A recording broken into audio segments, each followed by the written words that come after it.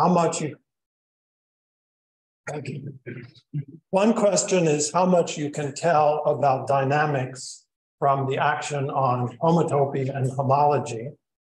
The other question, which is related to that, is how do we understand when dynamics is persistent under homotopy? So the strategy for the talk is we're going to have a model map with well understood dynamics. So its starting point, which I had last time, was pi1 hyperbolicity.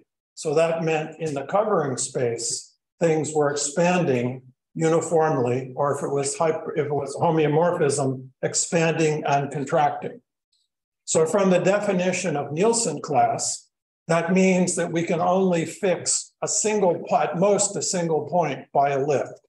So that means that all the periodic points of all iterates are in different Nielsen classes. All right. It also means they're all uncollapsible, meaning there's no period dividing bifurcations. All right. So this is feeding into the fundamental theorem of Nielsen theory, which is if you have, with additional hypothesis here, that their indices are non-zero, that if you have Nielsen classes that are uncollapsible and essential, then they all persist under homotopy. So we had many examples. What examples of these are Anosovs on tori, these maps on the wedges, and pseudoAnosovs, which Toby talked about, which inspired a lot of this. Now, the next stage is to go one stage further and not just have periodic points persist, but all the dynamics persist. All right, and that's where global shadowing comes in. So I need to probably activate it here. We need to have an idea that generalizes Nielsen equivalence to non-periodic points. All right, so I saw this already. Let me talk about the definition, remind you of the definition in the cover. So we pass ourselves to, in this case, the universal cover, and we have two homotopic maps, and we say that orbits globally shadow if they stay a bounded distance away in the covering space. All right, so we can ignore that. So that's global shadowing. It relates any pair of orbits from any two homotopy maps. Okay, so to get these nice global persistence results, we need what I had already. We need the expansion and the essentialness. That allows the periodic orbits to persist, but somehow we have to take that and jack it up to get all the orbits persisting. So for that, we need the periodic orbits are dense, all right? So that's the additional hypotheses that we're going to require, but it's still going to be satisfied by our examples, pseudoAnosovs, linear Anosovs, etc. Okay, so we did this last time. This is the definition of the expansion in the cover, that we have an equivariant metric in the cover, that distances are uniformly expanded. So this is what it means to be pi1 hyperbolic. And all our examples on the wedge of two circles, here's one of them, lambda was 4, lambda was 4 and 5 in our other examples. I hope you remember those, we'll come back to them. You got linear expanding maps on tori. If you have a homeomorphism, then you have to control both forward time and backwards time. And for that, you need a pair of pseudometrics, which we'll see those, they come from the foliations in the pseudoAnosov case. All right, so you expand in one direction and you contract in the other, or you expand in backwards time. So to make these arguments work, it's always the expansion that runs the engine. So you think of the expansion in backwards time. All right, so this is getting the hypothesis on the action in the cover. And this is the remark I've made already, that if you have this kind of expansion, you have different, all all the periodic points are in different Nielsen classes. Let me ignore this. We kind of went through this already.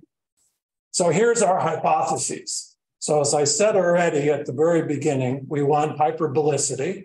So we want expansion in the cover, right? Which is because the cover is intimately connected with the fundamental group. This is actually algebraically some kind of expansion in the action on pi1, but I'm kind of not telling you about that bit of it because the title is Topology, Forces Dynamics. So we have this expansion in the cover. We have dense periodic points. That was the new hypothesis. And the periodic points all have non-zero index. So these guys are called H1 and H2. All right, so this we talked about already. So here's our main theorem. So let's say we satisfy these hypotheses, these three things: expansion in the cover, non-zero index, and periodic points dense.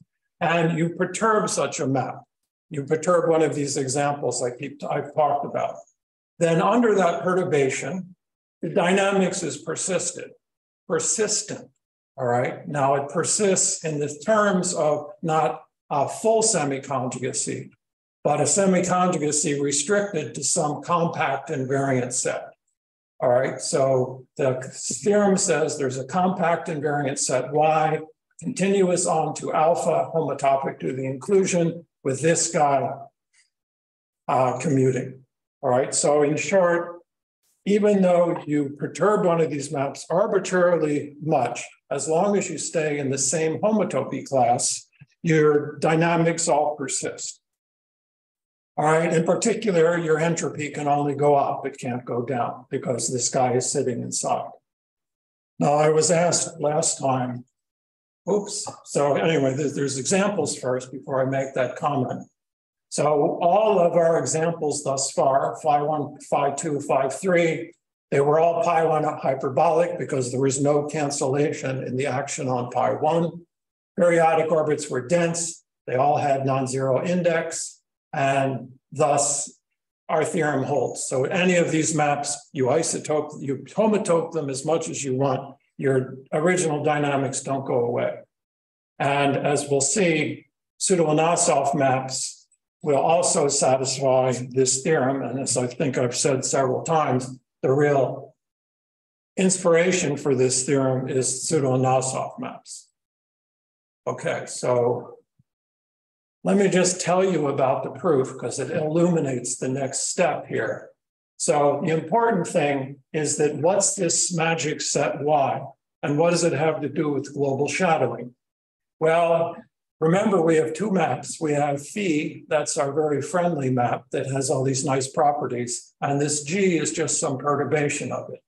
So the set Y is all the Ys that have some X that they shadow.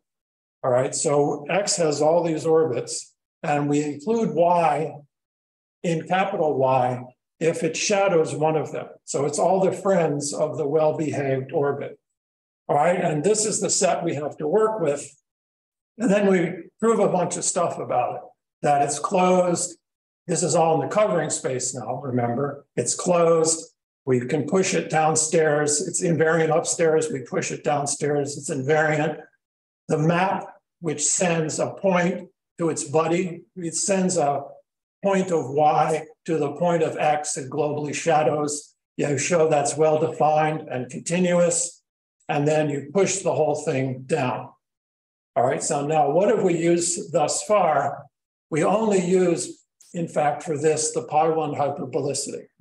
Now, the last step is where we use the dense periodic orbits and the non-zero index, because we know that by the Nielsen theory that I did last time, the periodic orbits persist. And by the lemma, which I said last time, your Nielsen equivalent if and only if you globally shadow. So sitting up in here are points, are periodic points that correspond to the dense collection of periodic points down here. All right, now that tells me that the image of Y is a dense set down here because they all shadow some point down here. Alpha is continuous, this is compact, they're dense down there, so the image must be everything, right? The image includes a dense set. The image is a compact set that includes a dense set and therefore must be everything. Okay, so that's the proof. Now the heart of the matter is proving all these things. All right, but that's, the important thing for our conceptual understanding is what this set Y is. All right, so here, terribly different font. I made it last night. So remember, Y is the set that globally shadows an orbit of phi. So in particular, if G has a point that does not globally shadow, then Y is a proper subset, right? So you don't get a as I keep saying, you don't get all the dynamics of G sent down to that of phi. So the easiest example to think about is in the map G, you create a new Nielsen class. Remember what our Nielsen classes are. You create a new Nielsen class, and a Nielsen class that's new can't shadow one for phi, because if it did, it can't be Nielsen equivalent, because that means it would globally shadow. That would mean it was Nielsen equivalent, which it can't be because you've assumed it's new. So in most situations, well, there's theorems about this Y is actually a proper subset. So G can have a bunch of new stuff happening. Okay, so this is all the proof. All this stuff is online if you want to have a look at it. And now let me talk about applications. Okay, so now we have a theorem that tells about persistence of dynamics. And as you might guess, the strategy is, as Toby kind of obliquely referred to, pseudoAnosov maps or other maps have a Markov partition. So we can understand their dynamics. So if we understand their dynamics, then this theory tells us no matter how we push them, we still have that dynamics. So it actually usually goes the other way. You're handed a map and you say, this is connected to a pseudoAnosov map. Let's find out what the pseudoAnosov map is, understand its dynamics, and then we know about the original system that wasn't pseudoAnosov. All right, so Toby told you about pseudoAnosov maps. They're a generalization of linear Anosov maps. They have a pair of transverse invariant foliations. The difference is you don't use the derivative for hyperbolicity. You use a measure on transverse arcs. All right, so you have a pair of measures on transverse arcs, and those measures expand and contract. And Toby told you about measured foliations. You have singularities because you're on other surfaces. The transverse measure is holonomial invariant. One can slide to the other. So the definition of pseudoAnosov is you have a pair of transverse invariant foliations, a number lambda, which is this number lambda I keep referring to, we need for expansion in the cover, such that the stable guy is contracted, the unstable guy is expanded, and these are just pictures. All right, so again, it looks, as Toby said, it looks like a linear Anosov, but you have singularities. All right, so it has, as with a linear Anosov, it has all the nice dynamical properties. Remember, the strategy here is to have a nice map and perturb it. So the pseudoAnosovs have all these wonderful properties we know and love. You have a Markov partition, dense periodic orbits, which we're going to need. You have a pair of transverse measures. You can take their product and get an invariant measure, which is ergodic under the pseudoAnosov. The topological entropy is log lambda, not surprising because you're stretching and contracting by a factor of lambda. Periodic orbits points all have non-zero index. That's what we're going to need. Well, we need that for our persistence theorem. And it's also pi1 hyperbolic. All right, so let me briefly explain how you get the pi1 hyperbolic here. So if I draw a picture, where's the, there it is. Just briefly, so you see how the hyperbolicity works in this particular case, is you lift the, well, let's just do the simple. You lift the foliations and you have some transverse arc like this. And you know, in one direction it expands, and in the other direction it contracts. So you use the transverse measure to give yourself a metric. You have a pair of points here, then you go from there to there, then you take the infimum over those in the usual way. And then because of the expansion and contraction of the measures, you get expansion and contraction of these pseudometrics. They're pseudometrics because if you're on the same leaf, you have distance 0. And then the thing that really makes this work is that you have to prove this, but up in the cover, each leaf can intersect, a stable leaf can intersect an unstable leaf at most one point. So that gives the fact that this guy put together is actually a metric. And so here we get pi1 hyperbolicity. So now we have all the ingredients for the theorem that I stated, but didn't prove. So this is just restating the theorem for this particular case. We have, now we're working in the world of homeomorphisms. We're isotopic to a pseudoAnosov. There's a continuous onto map. And there's this set Y, which is compact and invariant. And so in particular, if you're isotopic to a pseudoAnosov, you have not less entropy, and you have all its dynamics. All right, so I've already talked about Nielsen theory. All right, so this again, as I said, this is the original context of this kind of global persistence theorem that I've been speaking of. All right, so just about measures, because we have this semi-conjugacy, then the measures here lift the ergodic measures up here. So we not only get kind of topological dynamics, but you get some ergodic theory dynamics too. And this is just a uniqueness statement that if you're isotopic to a pseudoAnosov, then you're conjugate, right? So that's just saying some uniqueness about them. All right, so as I told you, the strategy is to understand the model dynamics, which in this case are pseudoAnosov, understand the Markov partition, and say the dynamics are preserved. So how do you find that Markov partition? All right, so there's various algorithms, but the one that works all the time is due to Besfina and Handel. You could implement it on a computer. Toby has an implementation. It'll give you, you give it the action on pi1, it'll tell you the Markov partition. And so this tells us that our strategy can succeed. You know, there are other tricks here. You don't have to always just get the Markov partition. There are other tricks to understand its dynamics. Now, all this would be kind of silly if there were very few pseudoAnosov maps.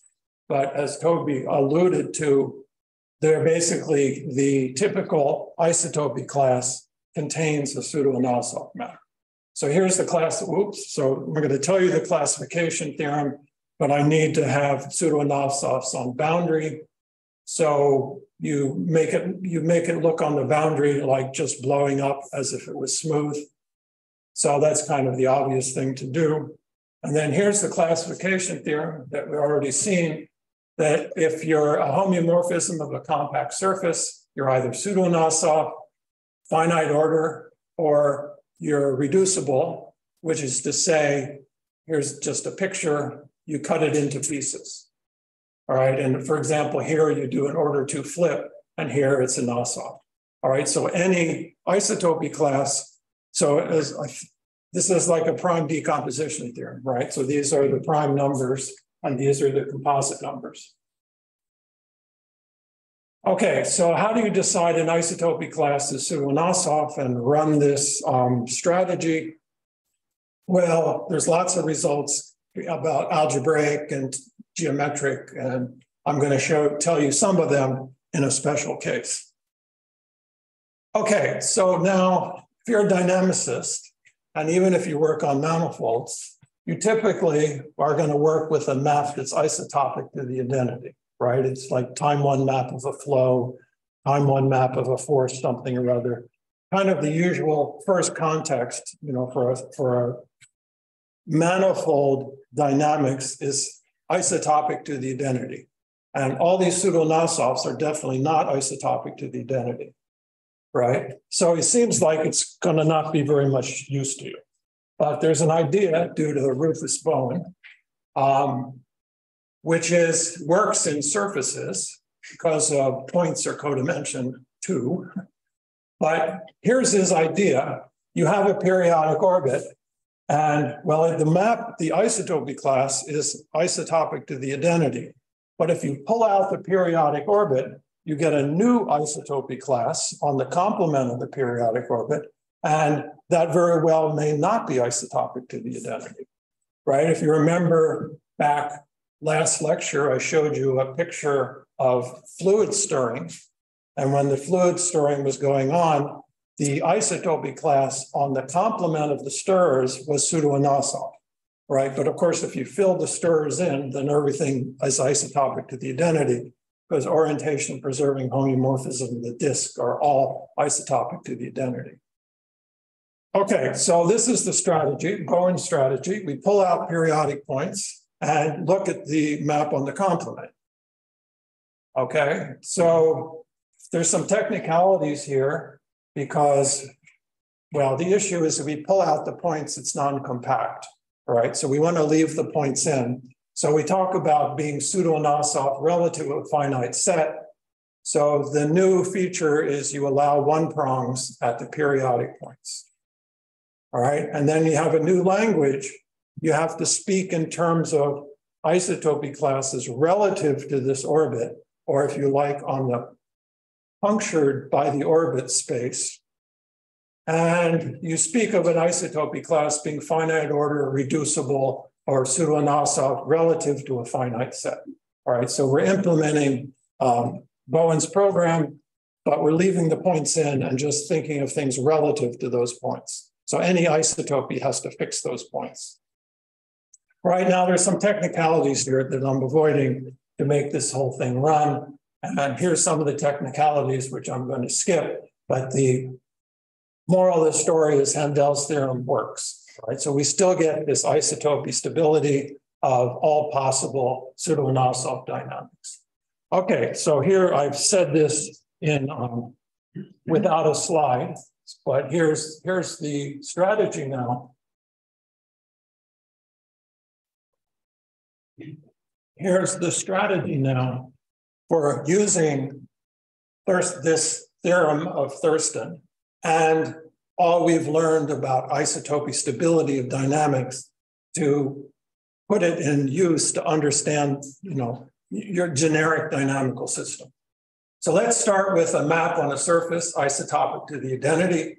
We pick ourselves a finite invariant set, usually a collection of periodic orbits, right? And we want to understand what's the implication of just having that periodic orbit, all right? That's how the theorems go. Then we say, okay, we have this periodic orbit. Let's run this program due to Bowen. First, the way you usually do this in practice is you have a periodic orbit which implies the class is irreducible. I'll show you an example in a minute. And then you show that class can't be finite order, and therefore it has to be pseudoAnosov. All right, so now you have a pseudoAnosov class. You compute some properties of it. And then here's the kicker. The dynamics must be present in G, all right? So given this G, you have this finite invariant set, and you do this whole machine pseudoAnosov, and then you come back to G, and you get to say, by Handel's persistence theorem, this dynamics is actually there in G, all right? For example, the entropy. You get a pseudoAnosov map. It has some entropy bounds, and entropy, and then G must have at least that entropy, just because it has that periodic orbit. All right, so here's some examples of implementing this strategy in kind of the simplest case. So let's look at a homeomorphism of the disk. And let's say it's isotopic to the identity. It has a periodic orbit of period Q, which is a prime number. All right, so prime number is important here.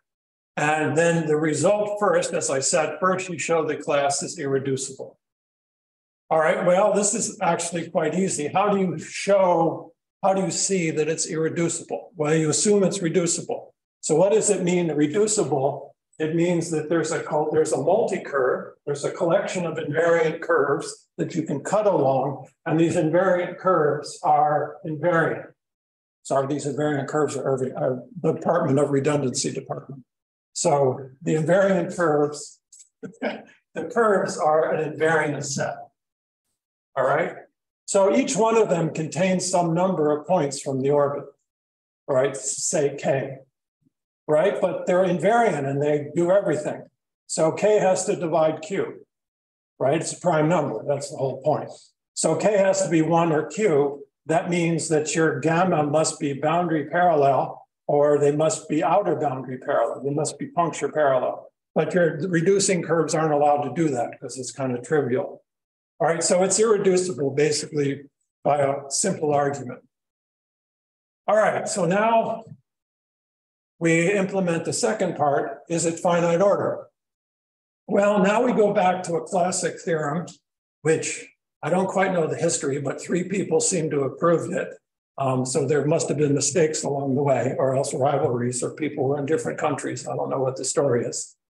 But their theorem on the disk and the annulus says that if you're finite order, if some iterate is the identity, then you are conjugate to rigid rotation, right? So the only finite order maps up to conjugacy are rigid rotation, all right? So that means, what do we have to do to get that relative to this orbit? It's pseudoAnosov. We have to show it's not finite order. But finite order is very special, right? It just looks like this up to conjugacy. So you have there's various schemes for deciding it's not finite order, right? You find an arc which relative to the orbit comes back to itself wrapped around somehow. Another way, going back to Tuesday's lecture, is you look at the braid of a finite order thing rotates. You can tell this guy is clearly not rigid rotation. And so it must be pseudoAnosov because 3 is a prime number. All right, so this tells you, this gives a topological method of proving positive entropy, right? You have a map of the disk, you just find a periodic orbit prime period, you run this game, you get and then you compute the entropy of the pseudoAnosov, and that gives a lower bound for the entropy of your original map. All right, so that's the strategy. And then, as you can imagine, when you have a tool like this, you run with it. So there are many, many theorems out there which implement various aspects and consequences of this strategy. And let me talk about another one. Maybe I'll just say this one without going through the proof. So let's look on the annulus. It's really the same proof, it's just showing you another case. You look on the annulus, this just because of the theorem later. You look on the annulus and you have a periodic orbit with rotation number P over Q, and P and Q are relatively prime, and Q is the period. All right. And then once again, so there's an easy argument. You just show it's irreducible. You couldn't have a reducing family. And again, by the finite order theorem, the only non-pseudoAnosov orbit is one that looks like rigid rotation up the topology. All right, so another strategy is you just look at a periodic orbit in the annulus. You say, I know because of its structure that it's not finite order, it's therefore pseudoAnosov, and then I get other information, for example, about rotation sets, which I'll tell you about in the second half here. So there's a special case here. There's something called a monotone twist map of the annulus.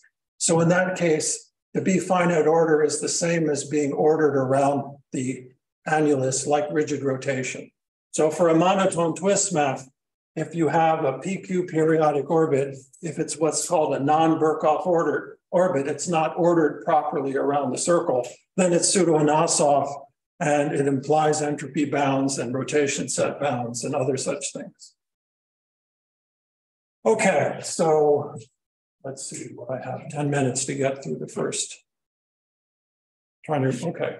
So it's a little awkward to keep saying the isotopy class relative to this orbit, and then saying if this orbit is like this. So there's a language, a notation or terminology to kind of compact all that into just one structure. And that structure is called a braid type. So let's say you have two different maps. Let me draw the picture again here. Let's say you have two different maps, and let's be in the disk just to keep life simple. So we have two different maps, and they both have a period 3 orbit. We want to say that up to the theory we're developing this, isotopy classes on the complement, that they're the same. So how are we going to say that? Well, we need a map here, right? The map should be on the complement of the orbits. All right, so that's this part. And it's much too strong to say it commutes. But what we want is a theory up to isotopy classes. So we require that this guy commutes up to isotopy, all right? Which is saying that the isotopy class on the complement here and the complement here are the same, right, up to conjugacy, but that doesn't really matter, okay? So they're the same. So that's the equivalence relation on the orbit. You say they're braid, they have the same braid type. And then what a braid type is an equivalence class of this relation. So it basically, informally, a braid type is just telling you some coordinate way free of thinking about the isotopy class on the complement. Okay, so the point here, then for a given map, we collect together all its braid types. All right, so it's like a rotation set, if you know a rotation set, but now we're collecting together all the data about all the isotopy classes on the complement of all the periodic orbits. And the point for the Thurston theory that we're using here and for isotopy stability of dynamics, if you have the same braid type, then the braid type, you can talk about the isotopy type, you can talk about the Thurston type of a braid type. Because if you have the same braid type, then the complement on the complement of the two orbits, it's conjugate up to isotopy. So the Thurston representative pseudoAnosov finite order, whatever, will be the same.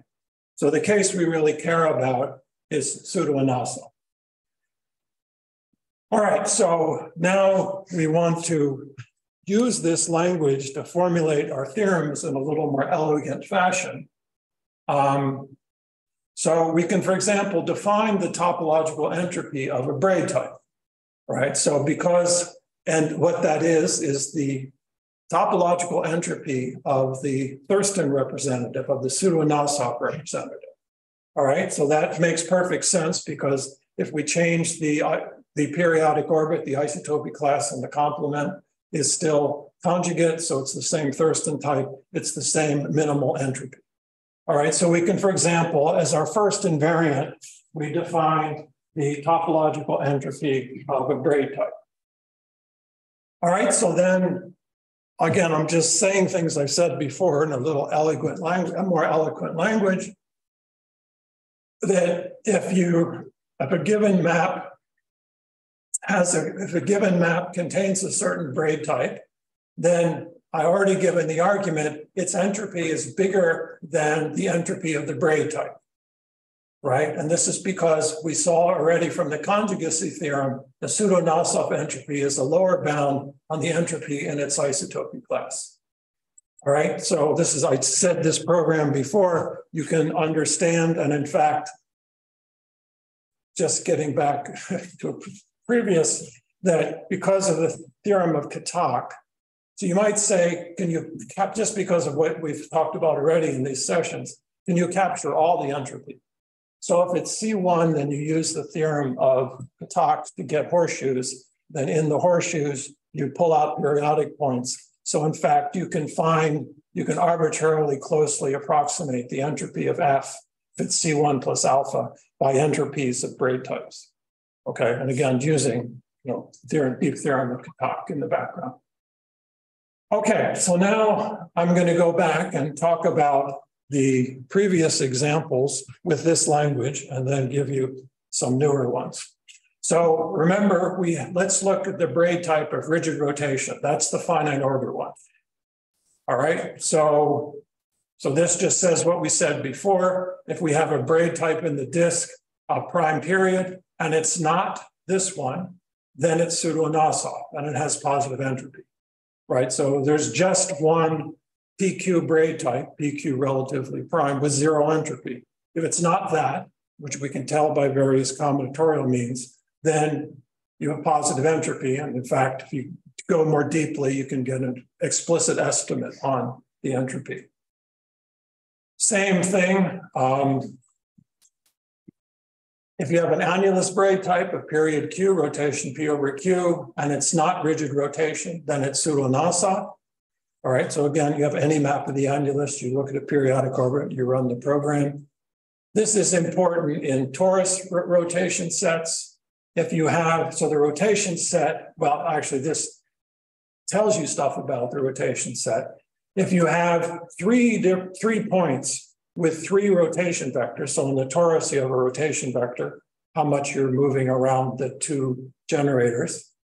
And if you have 3 points with non-collinear, so the rotation vectors are points in the plane because you have two generators. You have non-collinear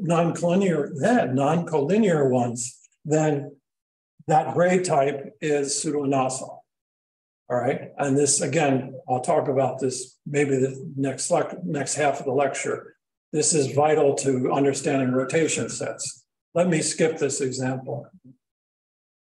So let me go on to another example. So period 3 orbits in the disk are particularly easy to understand for a number of different reasons. So periodic points are even period 3. So I've done this already without being very formal. I'm not going to be formal here, but they're a generator of the group of isotopy classes, which is the same as the braid group. It's generated by rotating these guys and rotating these guys. So here's two generators. So you can just think of it as concretely as flipping these two, flipping these two. So any period 3 orbit, so any period 3 orbit can be written as a word in these guys, right? So you can, the periodic orbit does something because of the algebra sitting in the background. You can decompose it into a product of these guys, maybe inverses here, inverses here. So this particularly nice correspondence between the algebra and the Thurston theory here, and this is a theorem due to Matsuoka, is that the braid type of 3-point invariant set is pseudoAnosov if and only if it's represented by a word in just sigma 1 and sigma 2 inverse, and not their inverses, with their each occurring at least once, not once. Okay. So here's a quick application that's because it corresponds to a famous one-dimensional theorem. So if you have a pseudoAnosov period 3, which you can compute from this very easily, then the ambient map has periodic orbits of all periods. All right, so you all know period 3 implies chaos. So this is the two-dimensional version. If you have a period 3, it's not finite order, then for your given map, whatever it is, if you have a period 3, you have periodic orbits of all periods. So how do you prove this given our current technology? Well, it turns out with period 3s, you can compute the Markov partition. And in this particular case, the Markov partition looks like the same as a one-dimensional Markov partition. And then you just use the one-dimensional theory. Okay, so these are, again, examples of various theorems. There's a partial order on braid types, which I think I will not talk about because it takes a while and I want to get on to rotation sets. And maybe, could we break now? Is it okay? Since this is a logical place. So 10 minutes? 10 minutes, okay.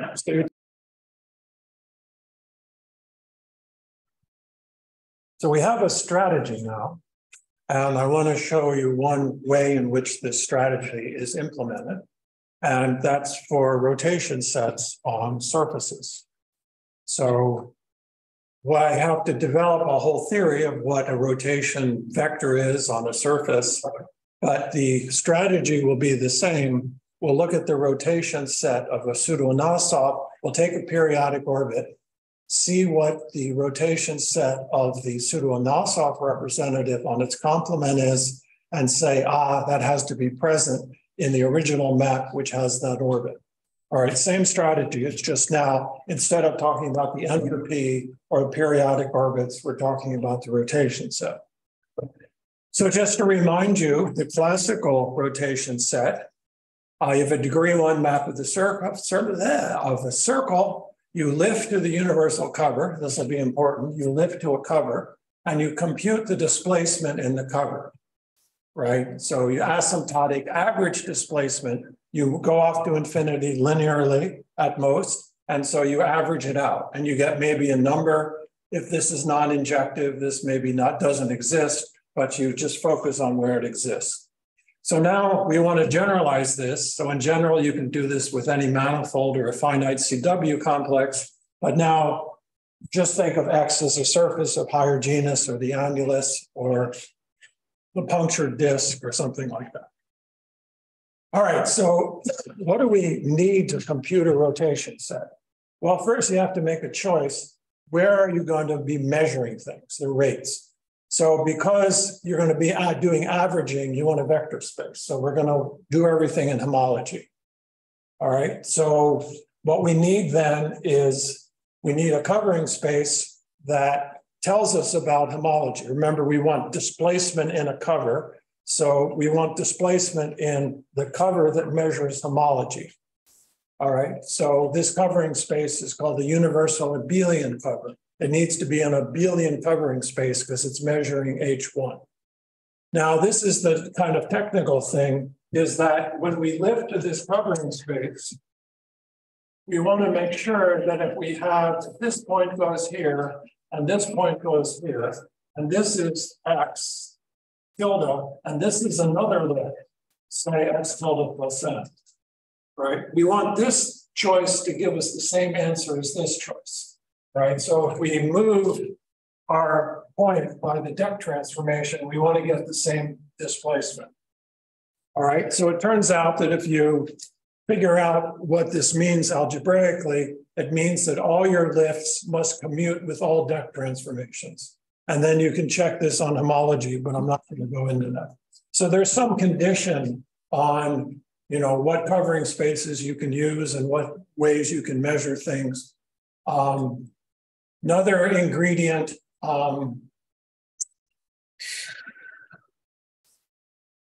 okay, so let me skip this one. So this is just the algebra that I told you can work about. All right, so what are the standard ways to think about rotation sets on manifolds? All right, so this is just the algebraic topology stuff, which I'm going to suppress. So let's assume you're homotopic to the identity, all right, and you're on a manifold. So you choose the covering space to be the universal abelian cover. All right, so you maybe know what this is, but you take the universal cover and you mod out by the action of the commutator subgroup, or it's just, the cover you build where the deck transformations are exactly, you have Z to the B where B is the rank of H1. All right, so you have, with a genus G surface, you have 2 G directions to measure homology in. You measure rates around here, rates around here, rates around here, but you want to cut the thing open. I'll show you some pictures. Cut the thing open so you have asymptotic displacements in the cover. All right, so the simplest case is that it's isotopic to the identity. Now, you can jack things up a little bit because it depends just on homology. You can, in fact, compute a rotation set if you're isotopic to, not isotopic to the identity, but you act as the identity on homology. So for example, these maps of the wedge of two circles, they're highly non-trivial homotopically, but they act like the identity on homology. So this is just a good example that you can compute a rotation set in this case, despite the fact that it's not homotopic to the identity. So these are just examples here. Here's another example that's studied sometimes, that you're isotopic to a shear. So these are like a standard type map on the torus. In this case, you have two directions, but you can only compute a rotation set in one direction. Right, so there's a cover, you lift, when you have the torus, you cut it open in one direction and unwrap it. So the rotation set is defined going one direction around the torus, but not the other. So you'd have to sit and think about that. And this is the algebra that's underlying it, but let's just focus on the fact that if you're homotopic to a shear, there's one direction that you can compute a rotation set in. Right, so you need the proper covering space, and then you need a way to measure displacement in that covering space. Okay, so in certain cases, this is easy. So if you start with a torus, then the universal cover is the universal abelian cover. It's Rn, and you're just computing displacements as in this picture in Rn. All right, so that's the simple case. I have the annulus is also much studied. You use this cover and you just measure displacement in this direction. So beta, the thing you're measuring displacement with, is just projection here. I talked about this example already. If you're homotopic to a sphere, to a shear, then you can only have one direction to compute the rotation set. So you have just the motion up the cylinder when you lift it. So here's a more interesting example. So this is now, remember our period 3 example keeps coming up because it's the simplest to work with. Then we want to find a covering space, which gives us now the asymptotic linking number around these points. All right, so remember these 3 points are permuted, usually it's a periodic orbit.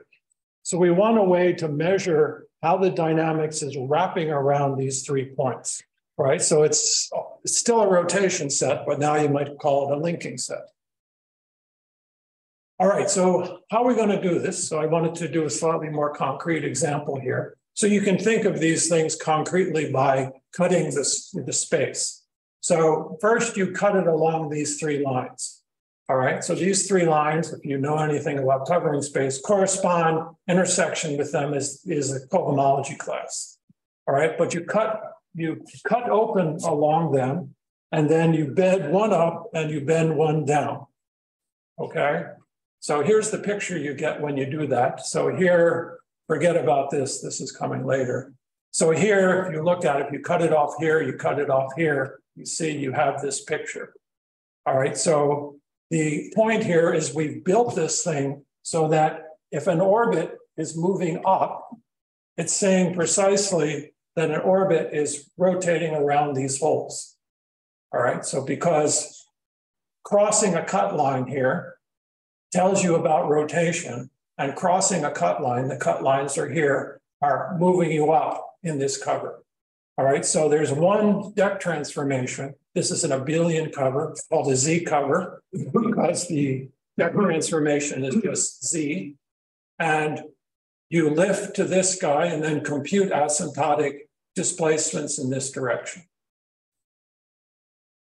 All right, so there's a bunch of jazz here that I'm not going to focus on here. I should have censored this, but here's what we do now. So now it should be obvious what we're going to do. We have a direction to measure asymptotic displacements. So we take the limit of, for example, in this picture, the displacement after n iterates.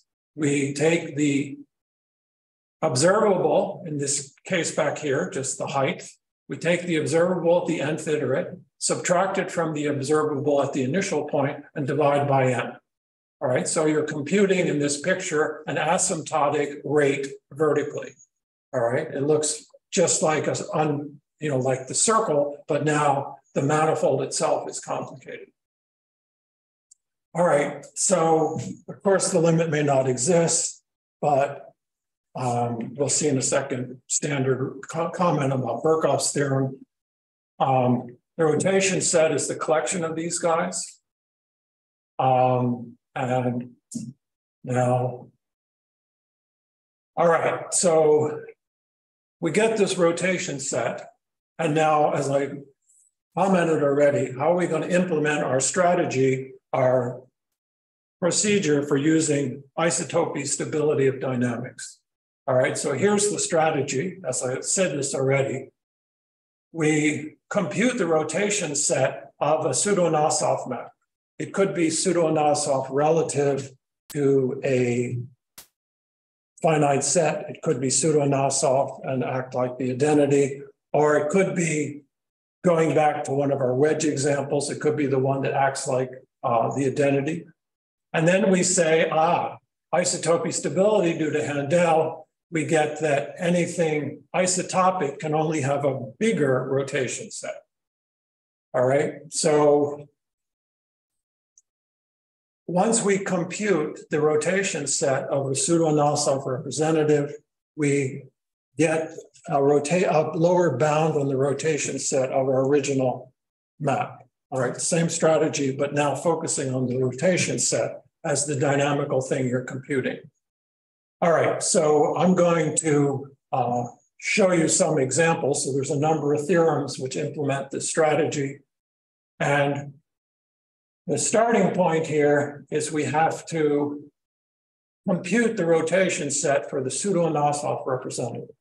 Okay, so we need to understand how to do this. And this goes back to David Fried, his thesis, in fact. And I'm going to show you an example how to do this. And then when you know, again, I should emphasize, you know the pseudoAnosov, then you know for any map which has isotopic to that, even relative to a finite set. All right, so here's our example that we, our third one here. So this is the guy, because it acts like the identity, then this guy is well defined. So acting like the identity, you feed it through the algebraic topology, tells you that if you have a different lift of the point, you get the same displacement. Okay, so what's the universal abelian cover here? Well, it's just the edges of the infinite checkerboard, right? And deck transformations are just the usual z² acting on the plane. And now we're going to remember that we have Markov boxes, which are A and B. So remember, A goes around itself A times, well, we have inverses here, so they reverse like that. So we look at the action on the Markov boxes in the covering space. All right, so A, so remember, here's our universal abelian cover. A goes to A, B, A inverse, B inverse. You can't see it, but it's up there. And B goes to B, well, B goes, sorry, to B inverse, A inverse, B, B, A. So we're ignoring there's a more sophisticated thing to put the orientation in, but we don't need that because we're computing rotation sets. All right, so this in the covering space, this is the action on the Markov boxes. All right, so now we want to record, just like you write a transition matrix, we want to feed more information into the transition matrix, keep track of where the Markov boxes go in the cover, right? You can do this in any covering space, but we're using the universal abelian cover because it has this nice property, and we're interested in rotation sets. Okay, so what's the story here? So A, if we're looking, for example, to A and A transitions, A goes to A goes, A plus the identity, if you like, A goes to A plus 1, 0, A goes to A plus 1, 1. So it's a little awkward putting these guys in, and it's a little easier to label the deck transformations, which a pair of variables, And let's call T the one going across, R the one going up. And so A goes to itself with 3 transitions, 1, T, and TR. All right, so we do this with each box. So we only got 2 boxes and 2 things that can go. And we get an arrow diagram, but now it's labeled. So I've labeled all the transitions in the cover in terms of the deck transformations, how the Markov boxes move in the cover. I've labeled them in the transition diagram. Okay, now, how do we use this to compute the rotation set? Now we need another observation, which has again been known a lot. I mean, it's not deep, it goes back to David Fried. That to understand an infinite path in an arrow diagram, it suffices to look at the minimal loops. In other words, ones that hit each vertex. This is wrong. It should be that hit each path, each arrow once. So that shouldn't be vertex. If we were doing a vertex shift, it would be the vertex. So we just care about, if we know about all the fixed ones and the period 2 ones. So all there's fixed, there's period 2s. Those are the only minimal loops. And any other path we get by repeating those, concatenating those more precisely.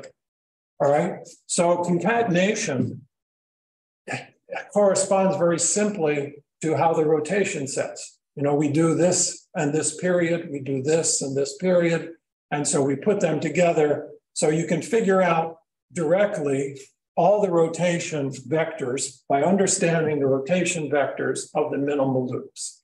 All right, in fact, what we'll find and what the theorem says is that the extreme points of the rotation sets correspond to minimal loops because every other orbit corresponds to a convex combination of the extreme points, and that'll turn out to correspond to a concatenation of paths in the diagram.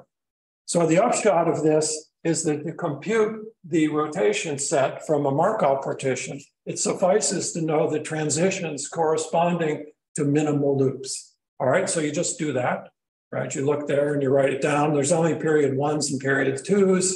You see what they are corresponding to the rotation vectors. Just do the computation. Here they are. You draw a picture. And the fixed points are the extreme points. It could be the period 2s, but in this case, the period 2s are not extreme points. All right, so we compute this rotation set. So this is our rotation set of phi3. And now the strategy here and the point of all this is not just to get this, but if we homotope phi3, then we don't lose this rotation set. All right, so anything in the homotopy class has at least this rotation set. All right, so I think I have more examples here, so I'll do these fairly quickly. So here's a period 5 orbit on the annulus period, its rotation number 2/5. Here's a Markov partition. We take its image. Here we lift it to, we get a better picture in the cover. We draw the transition diagram labeled here, corresponds to a matrix. Now, anyway, you can write it as the matrix and then iterate the matrix.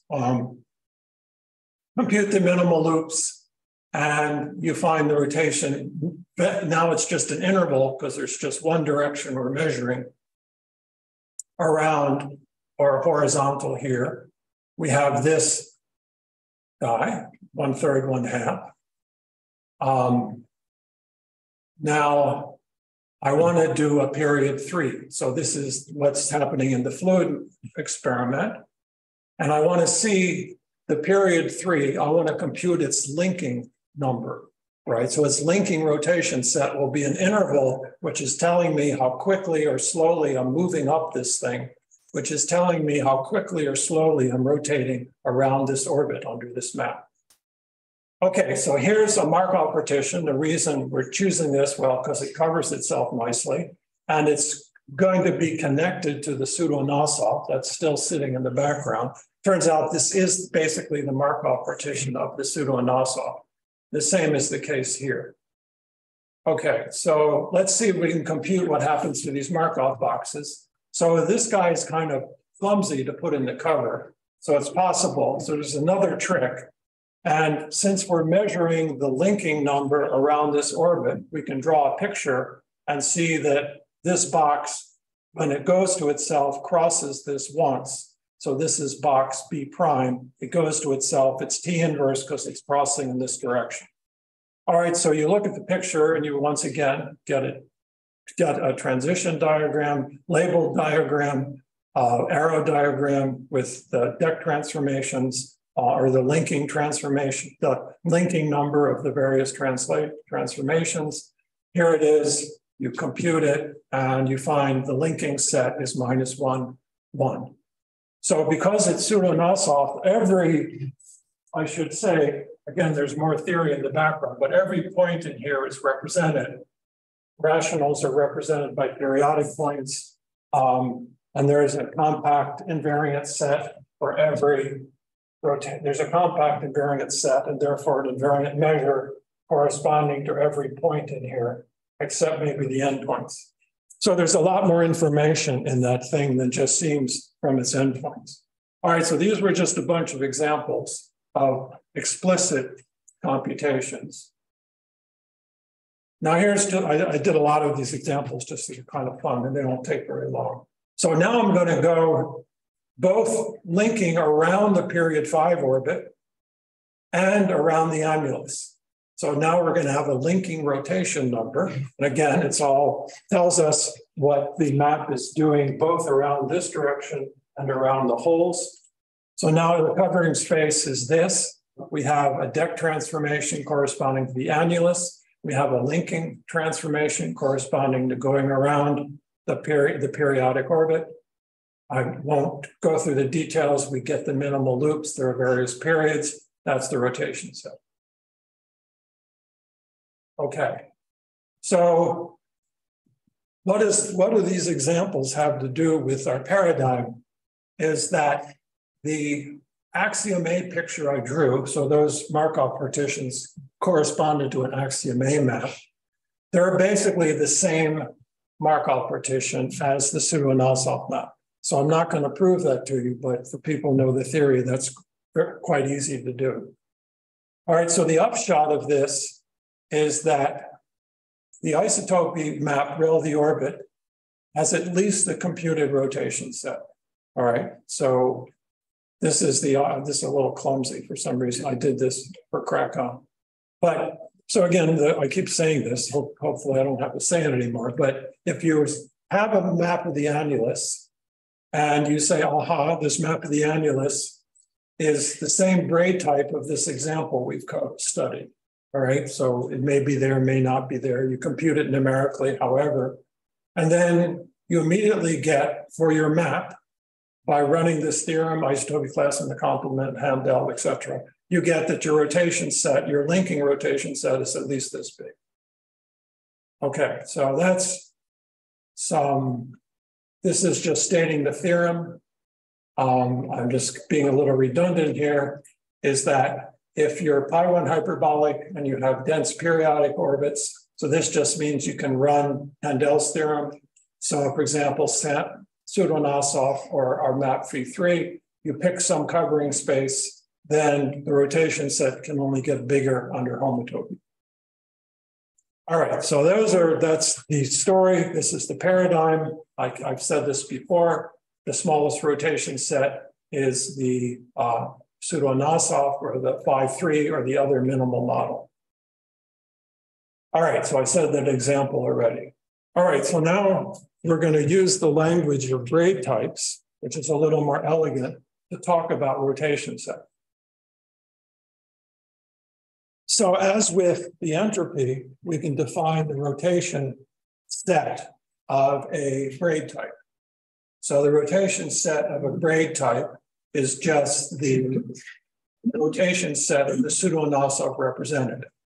All right, so why is that well defined? Well, what does it mean to be the braid type? We're allowing isotopy classes on the complement, and we're allowing conjugacy, but both of those don't the Thurston representative is always the same under those actions.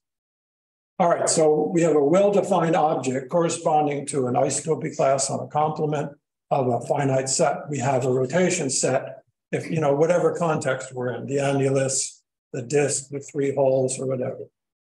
Okay, so now we're going to state theorems about rotation sets, but we're going to use this language of braid types. All right, so this is the implementation of what I said before. If you have a braid type and it's contained in the map F, then the rotation set of F is bigger than the rotation set of the braid type, or not smaller. Okay, so that's the story here. And now we're going to have some results. All right, using these tools to get more general theorems instead of specific examples. Okay. So I say this so many times, I must have been asleep or something. Same story here. I've said this before. And there's lots of literature on this, so I'm going to just tell you some theorems that I know about because I've proved them. Okay. Okay. So here's the first theorem. All right, so this has to do with linking number in period 3. All right, so remember, we know period 3 orbits in the disk. What do we know about them? That they're pseudoAnosov, if and only if they have a braid word in these 2 generators, and not their inverse with each occurring once. All right, so whenever we have a period 3 pseudoAnosov, we get a nice representative in terms of these words. All right, then the theorem is that the rotation interval of this braid type is AB, where A is the number of sigma 1s and B is the number of sigma 2s.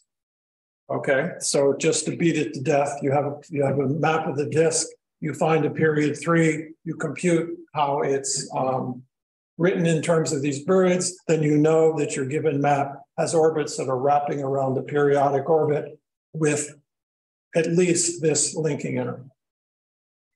All right, so that's one thing, and the way you prove it is, as you should expect now, you compute the Markov partition, see the action on the Markov partition, and then you see this is exactly the rotation set. So it's just a generalization of the example I showed you. All right, so here's another theorem that needs a little number theory. So remember what the Ferry interval is.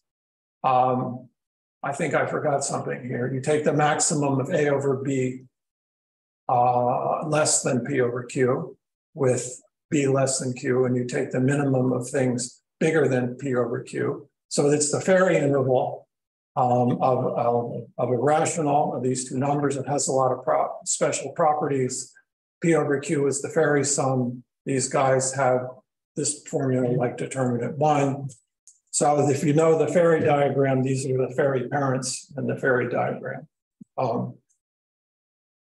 So for example, 2/5, the Ferry interval is 1/3, 1/2. Okay, so here's the theorem that if you have a PQ braid type on the annulus and it's pseudoAnosov, then the rotation set at least contains the Ferry interval. All right, so if you have a 2/5 orbit on the annulus that is pseudoAnosov type, then its rotation set is at least this. All right, the rotation set of the map, which has that braid type, is at least that. All right, so this is the conclusion here, is that if beta is a braid type of F, then the Ferry interval is in your rotation set. Okay, another theorem along the same line. Remember, alpha P over Q is the braid type on the annulus, but periodic orbit arising by rigid rotation by P over Q. Then the theorem is that if you have any point with rotation number P over Q, then you have the simplest one. All right, so this is the, there's something in the world of twist maps because the Aubry-Mather theorem. If you have a rational in your rotation set, then you have what's called a Birkhoff periodic orbit. Kirchhoff or periodic orbit is the one that's ordered around the annulus in the proper way. All right, so it's a topological version of it. If you have anything with rotation number P over Q, you have this simplest periodic orbit. All right, and again, it follows from the whole theory. You know, you look at the pseudoAnosov representative, you show the pseudoAnosov representative has to have this guy, which involves, you know, fairly detailed argument, and then you pull it back to your arbitrary hat. Okay, so here's another theorem along the same lines in the annulus. So here's a special family. So sometimes one studies special families. So let's look at a very special periodic orbit. So this periodic orbit is, you do rigid rotation by P over Q, and then you do a Dane twist, you flip all the way around. So you still have P over Q, but now you forced it not to be the simplest one. Okay, so the result in this case is that the rotation set of this guy is exactly the Ferri interval. Remember, the theorem before was that it should contain the Ferri interval, but this is exactly the Ferri interval. All right, so this guy goes back to the partial order on braid types. And let me just explain it in words. So if you have, so here are a pair of these particular braid types. All right, and you want to know if you always have this one, do you always have this one? All right, so if any map has this braid type, does it have this braid type? All right, so that's the partial order. Well, for this particular family, this guy always forces this one, if and only if its Ferri interval is bigger. All right, now, and this is also a case where you get explicit estimates on the size of the entropy. So for this particular family, you can compute the Markov partition. From that, you get the largest eigenvalue, which gives you, well, then you can compute the characteristic polynomial. It depends on the Ferri parents. So this is P over Q. The Ferri parents are R over S, R prime over S prime. So it's these denominators which determine the entropy of this particular braid type. So it's the largest root of this guy. This is just a coarse topology estimate. All right, so again, we implement the strategy in this particular case. This is simple enough. We can compute a Markov partition. And once we have that, we can pull out all sorts of information. All right, so the 2/5 example that I showed you before is of this class. Okay, so let's go back to the torus now, and I'll tell you about Lieber and Mackay's theorem, which, as I said, is sitting at, was kind of a foundational result in rotation sets in the torus. So let's say we have a map on the torus isotopic to the identity. All right. So in this case, we compute the rotation vectors in the torus. Now the rotation set's going to be sitting in the plane. And now in that rotation set, so I talked about this before, but now let me draw a picture.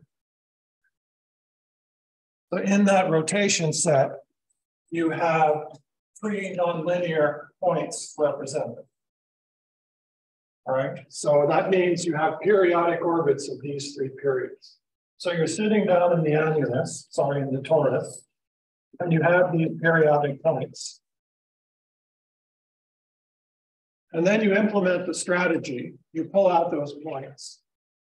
All right, and then as I mentioned, when you pull out those points, you get a pseudoAnosov map. Right? You pull out those points, you get a pseudoAnosov class. All right, and then you have to understand that pseudoAnosov class. Okay, so what they do is they say it's pseudoAnosov, they understand that pseudoAnosov class, and in particular, you get a bunch of conclusions about your original map. All right, so what are those conclusions? Well, it implies if you have 3 such points, then you have positive topological entropy. All right, now sitting in the background here is the theorem of Frank's, that if you have a rotation set with interior and you pick any rational points, then they're represented by periodic points. All right, so you put these pieces together and you see that if you have a homeomorphism of the torus and its rotation set has interior, then you have positive topological entropy. Okay, so that's first conclusion. Second is more detailed. It's more detailed coming from the semi-conjugacy, from the isotopy stability. So you go back and you understand the pseudoAnosov representative here.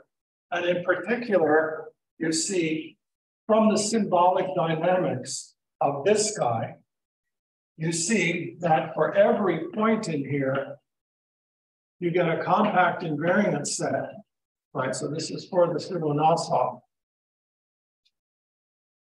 For every point, so alpha vector is contained in this triangle, there exists a compact invariant set X alpha. I'm just showing you in detail, there exists a rotation set of X alpha is exactly alpha, right? So by using the Markov partition, the symbolic dynamics, you check that for every point in here, you have a compact invariant set with exactly that rotation number. And therefore you have an ergodic measure whose rotation set of the measure, which is just the integral of the displacement against the measure, is exactly alpha. So, and this again exists for the pseudoAnosov representative, and therefore it exists by Handel's theorem for your original map, which had these 3 points. All right, so again, this is in the world of, right, so in the world of what's sitting in the background here, just for some context, is when you're studying rotation sets, what you'd like to know is how much information the rotation set gives you about the dynamics. You know, if I hand you, the whole point of the rotation set is to develop a concrete, simpler description of the dynamics. And so you'd like to know how much information that simpler description is giving you. So what this theorem tells you is it's a lot of information. It's telling you if you have this rotation set, then for points in the rotation set, then you have compact invariant sets with that rotation number, et cetera. So it's kind of the converse. You compute the rotation set, but sometimes you're just given the rotation set and it gives you a lot of data. Now, this involved a lot of work, understanding the Markov partition, understanding the dynamics and behavior of observables over Markov partitions and all that Markov processes. Little simpler thing to accomplish is just the size of this triangle can give you some estimate of topological length. Okay, so one last topic is to understand a little more about pseudoAnosov rotation sets. May I? Yes, sure. From here, he was student of Mishurevich. Yes. And actually, Mishurevich started proving convexity of rotation sets. Yes. And there were general questions. I remember whether every convex set can be achieved. Yes. Which is true or not? It's still open. Still open. So it's known. That's another story, part of the story. No, so, well, right. So I didn't mention, so. Part of the story here. So, yeah, so rotation sets on the torus started at University of Warsaw with Mizrevich. He was professor there and He also in Barcelona. And Zimanian. So some of these results here, I should have mentioned all this, but there's a whole, I eliminated these slides, but there's a whole theory about subshifts of finite type. And the corresponding things are average values of observables on subshifts of finite type. So this is the rotation is a special case when you have a Markov partition of the average values of observables on a subshifted finite type.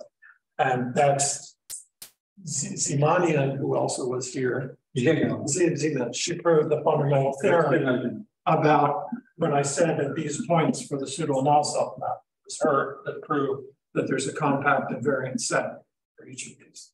So anyway, there's many open questions about rotation sets still, but okay. So here's the last thing, is what's the fundamental property of a pseudoAnosov representative and its rotation set. Okay, so here, let me describe this result informally and then see what I want to say about the proof. Let's look at a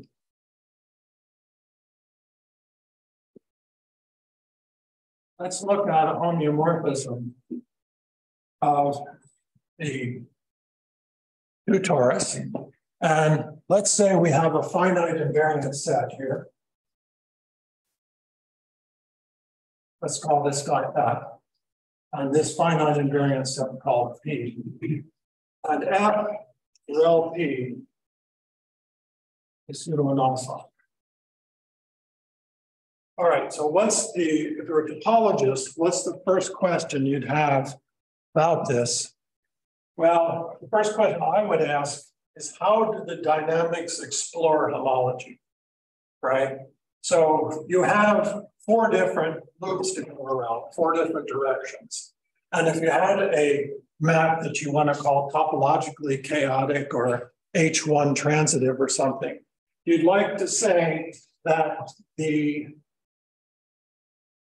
map, the orbits explore all the directions of homology, all right?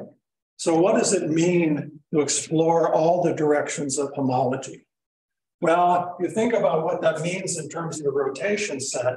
The rotation set, remember, is the 4 directions, how much motion there is in 4 directions.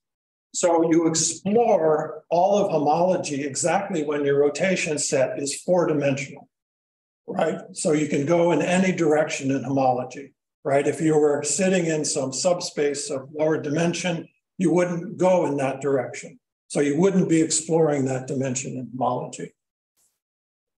Okay, so the theorem here is that in this case, if your pseudoAnosov relative to a finite set, then your rotation set is top dimensional. In this case, the rotation set of our graph phi is 4-dimensional. All right, so we explore, because we have a pseudoAnosov orbit, it forces the original map to explore all of homology. Okay, so here's the statement of the theorem that if you have a map that's relatively pseudoAnosov with its cover as dec zk, so in this case, the covering space is 4-dimensional, then the rotation set is k-dimensional. All right, so here's the example. I already did this example for G equals 1. G equals 2, sorry, G equals 2. So we get a polygon of proper dimensions. All right, so let me have just 5 minutes. I haven't really spent much time on proofs. Let me just say a little bit about this. Okay. So how would you prove such a thing? Well, the idea is that you don't want the rotation set to live in a finite dimensional subspace. Okay, so I think I'm gonna just go eat lunch here. So let me, instead of 4, this is gonna take more than 5 minutes and it's not really that important to what we're doing. So let me stop, say, have a good lunch.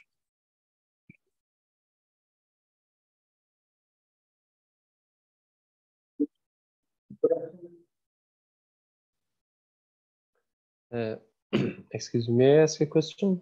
Yeah, sure. If two homeomorphisms of the disk have same braid types of periodic points, is it possible to say that they are conjugate, or is there something like this? Yeah, so well, the first thing I think one could simply say no, because outside of the periodic orbits, one of them could have, have a disk with irrational rotations of different speeds. Okay, so you may need something like a period. So it's a good question. I don't know the answer. Maybe you'd formulated a periodic orbits are dense, and you knew all the braid types are the maps conjugate. There's comparable theorems for linear Anosovs, where you know this, the spectrum of periodic points in their conjugate. So I don't know the answer. It's a good question, but yeah, you'd formulated a periodic orbits are dense, so there's not these kind of random other irrational minimal set stuff going on. But probably they have the same entropy. I think one could prove that if they're C1 alpha.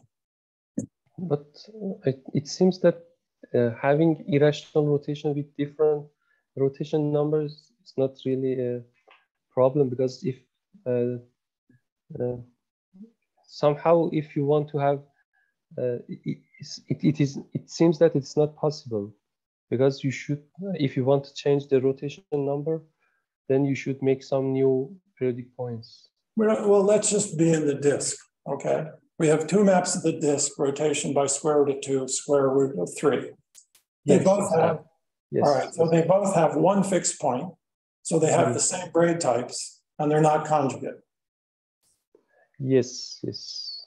Yeah, so as I say, trivial example. So you need some other hypotheses to eliminate stuff happening away from the periodic points.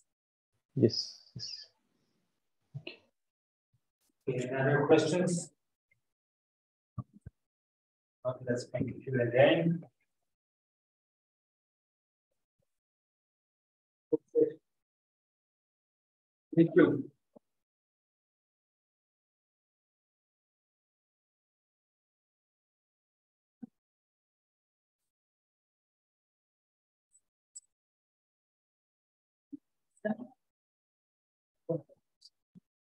We all use one.